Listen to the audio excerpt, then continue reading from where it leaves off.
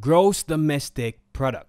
Now, GDP refers to the total value of all goods and services produced within a country within a given period. Now, generally speaking, GDP is a measure of production in a country. If GDP is going up, production is going up, and the country is experiencing economic growth. However, GDP is a lagging indicator and is released quarterly. Now, what do I mean by lagging indicator? A lagging indicator reflects the economy's historical performance, and changes to these are only identifiable after an economic trend or pattern has already been established. Okay, so the GDP is a lagging indicator, while leading indicators often change prior to large economic adjustments and as such can be used to predict future trends. Examples of leading indicators are retail sales, market PMI, because these change prior to large economic adjustments, while examples of lagging indicators are GDP and consumer price index, the CPI. Okay, these change after a general trend in the market.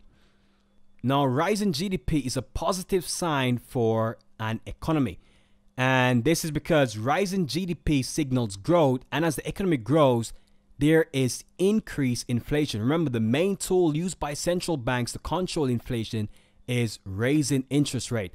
So whenever there is increased inflation, this is good for a country's currency, because as a result of this, the central bank will need to increase interest rates. Okay?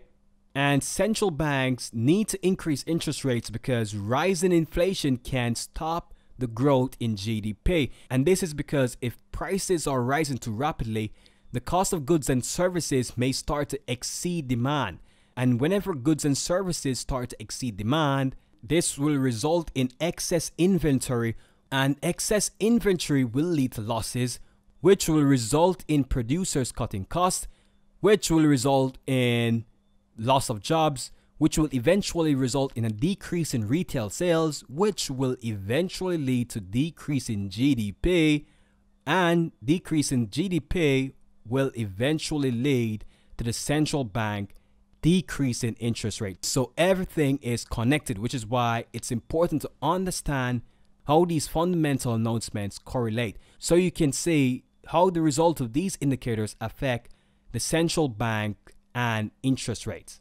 And remember, higher interest rates make money more expensive to borrow and thereby reduce spending by those producing goods and services. Okay, lowering interest rates have the opposite effect. We will take a closer look at this when we get to interest rates.